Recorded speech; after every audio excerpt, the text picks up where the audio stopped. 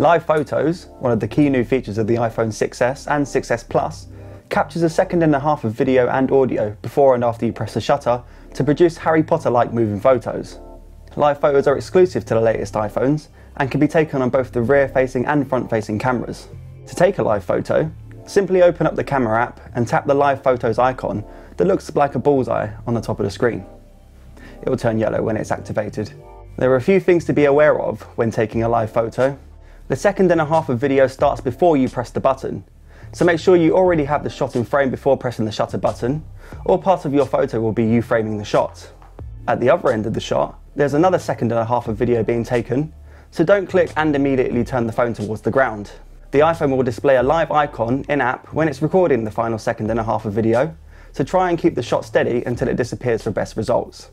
Also, beware, Live Photos captures audio at the same time.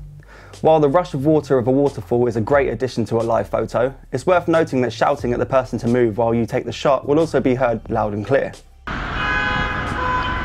That was it? Yeah, one more time. People won't expect their voice to be recorded during what they believe to be a photograph, so be conscious of both the shot itself and what you can hear when taking a live photo.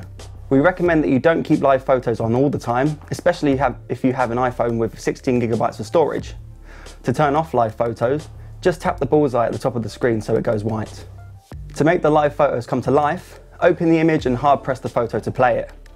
We found that if you swipe to the next live photo, it will play a few microseconds, but if you press throughout the playback, you would see more of the recording. There appears to be no way to edit the final version, so it may take you a few tries to get the live photo that you want.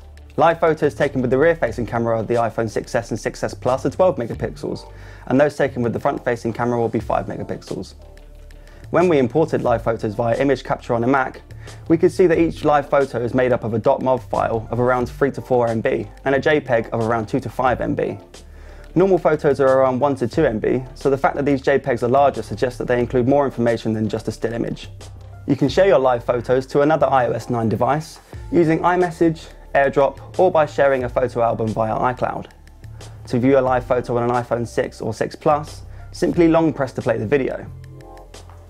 It's more straightforward to view a live photo on a Mac running El Capitan in Photos, as all you need to do is click on the image to activate it. You can also view live photos on the Apple Watch running watchOS 2 by using one as a watch face, which will activate whenever you raise your wrist.